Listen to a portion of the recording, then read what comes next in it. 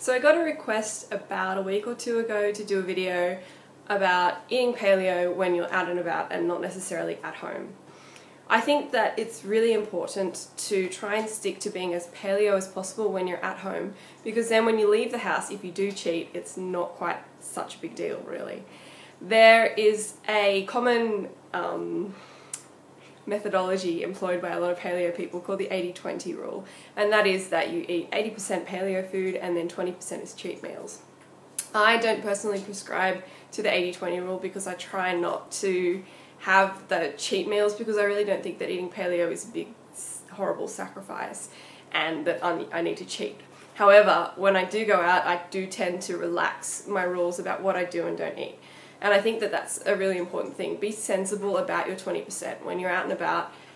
Don't eat starches, eat safe starches and eat maybe dairy or that sort of thing, and don't cheat with gluten or with corn crap.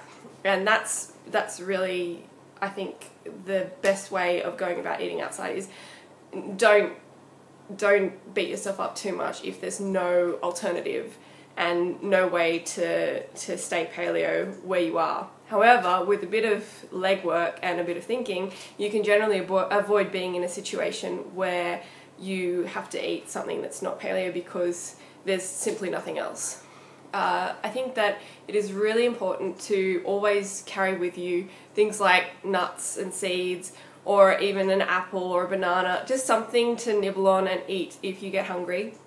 And then if you are out for most of the day and you just can't find anything that's good, then it doesn't really matter so much. You can just get a mineral water or maybe even a fruit juice from the service station and have your nuts and seeds and your fruit and you'll be fine.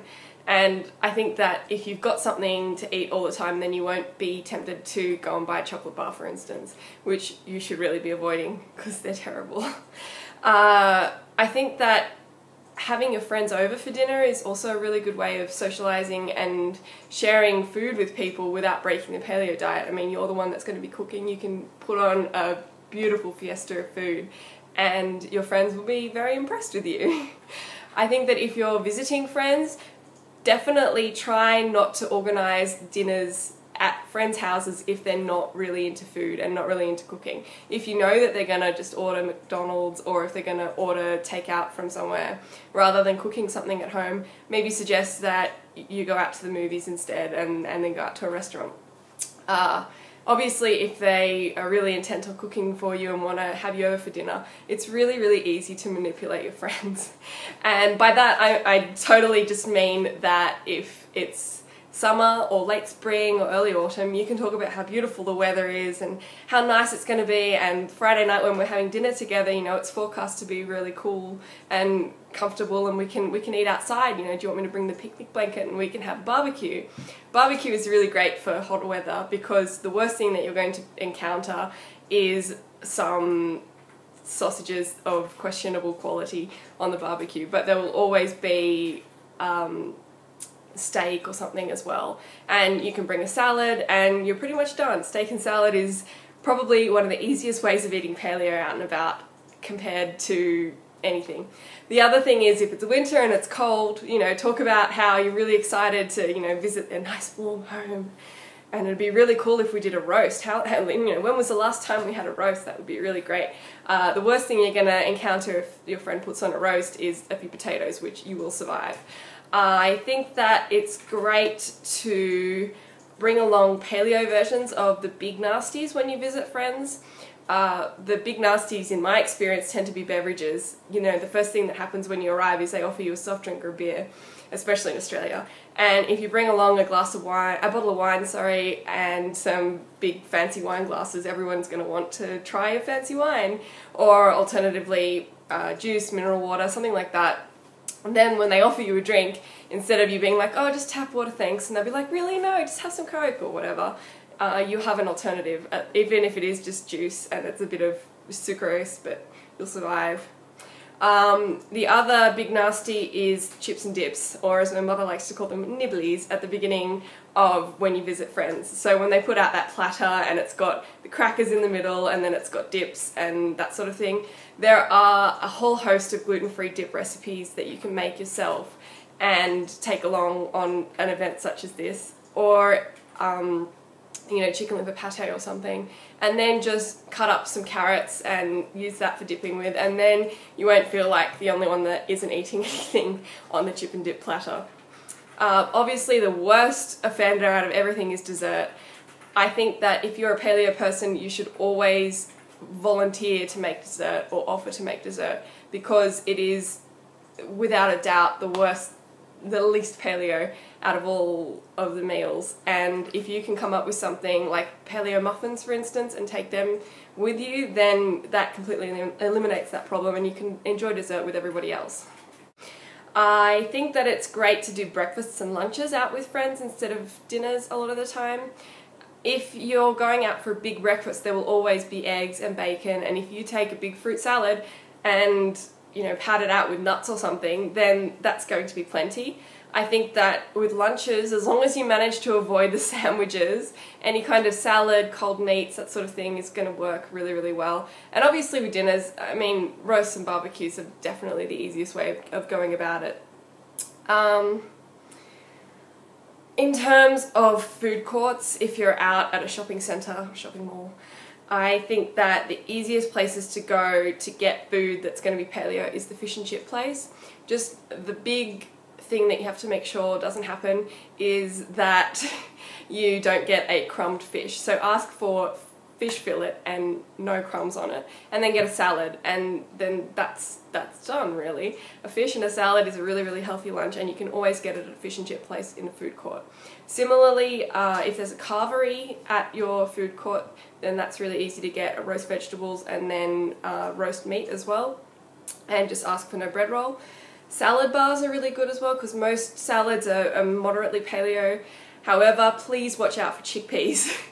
There are so many salad bars now, and croutons as well. There are so many salad bars that will make a perfectly paleo meal and then spoil it with chickpeas, and nobody likes chickpeas. So make sure that there's no hidden legumes, especially, are a big offender, and just go with the basic olive oil and lemon juice type salad dressing.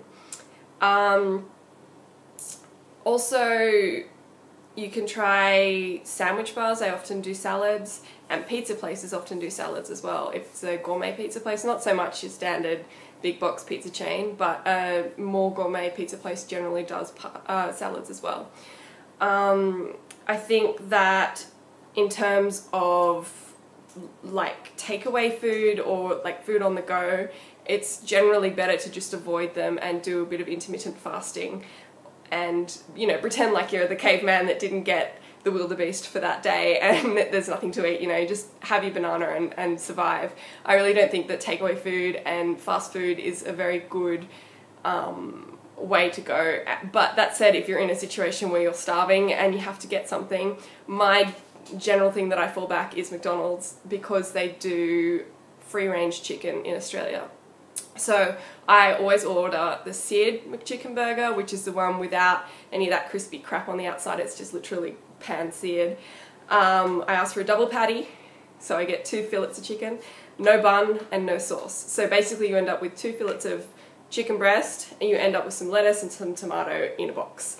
And it was really strange. The first time I went and I ordered it at the McDonald's drive-thru, the woman literally did not blink an eye. She was just like, yep, cool, and just did it.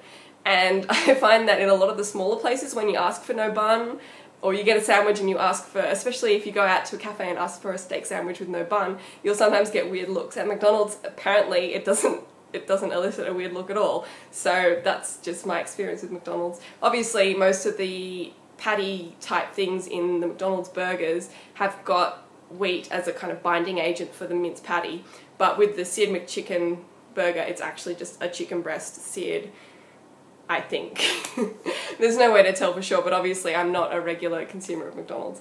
In terms of eating out for dinner, restaurants and that sort of thing, I generally go for pubs. Pubs are really, really easy to get, steak and salad, and I think that any traditional pub will be able to do a sauce that doesn't have any gluten in it. And make sure, because often it's the gravy that'll get you and you'll feel really queasy afterwards because the gravy had flour in it. Even though it's only a little bit and it's not enough to kind of elicit a full reaction, it's something you want to avoid. Salt and pepper on top of a steak generally works. Obviously steakhouses as well, anything where there's a lot of meat. Try and avoid vegetarian restaurants. It's almost impossible to get a decent feed when you're paleo at a vegetarian restaurant, despite the fact that there are so many vegetarian options for paleo diet. They will always put grains or legumes into the meal somehow. Cafes, obviously, because they do a lot of salads. Lebanese and Japanese kind of places, because they tend to compartmentalize their food. So with Lebanese you can generally get a kebab kind of meal, where, without the wrap obviously, where it'll be like kebabs and then they'll have a separate section with vegetables and then a separate little section with, you know, whatever. And then there'll be beans and rice, and you can just avoid those pieces of the meal, or at least eat less of it. Whereas a lot of like traditional English or even Eastern European type of restaurants will kind of mix everything together in a great big stew and pour a whole lot of flour into it. And I think it's really, really difficult to eat a lot of Eastern European food because of that it's so flour heavy, unless you can get something that's mostly meat. Japanese is the same. They tend to compartmentalize their meals so that you will have like the fish here, and then the radishes here, and then the rice here, and then you can just avoid the ones that you don't want to eat. Obviously rice is one of those safe starches that if you're out and about, it's really, really easy to just get boiled white rice if you're happy to cheat and have a few more carbs than normal, but you don't want to overdo it. I think that basically the things that you have to watch out for when you're eating out is Mexican, because it's pretty much all beans wrapped in corn, and I've never seen a Mexican restaurant where I can just order off the menu. Watch out when you're ordering chicken and fish, because quite often if you get chicken strips or if you get a fish fillet, it'll be crumbed with breadcrumbs on the outside, and that's got gluten in it, so you want to avoid. Obviously sausages, because there's gluten inside a lot of sausages. When I buy sausages, I make sure that I get ones that haven't got any flour inside of them at all. I generally get things that are 100% meat, and a lot of sausages and even meat patties tend to have a lot of hidden flour in it. And obviously stuff with really thick sauces where you're like, how did they get this sauce so thick without adding flour to it? A lot of really, really good quality Thai and Indian places won't be adding gluten to the ingredients and won't be adding flour to their sauces, but you can never tell, so make sure you ask. And obviously going to restaurants, I say obviously way too much, going to restaurants where there is gluten-free marked on the menu is one of the easiest ways to avoid the worst and nastiest parts of non-paleo eating.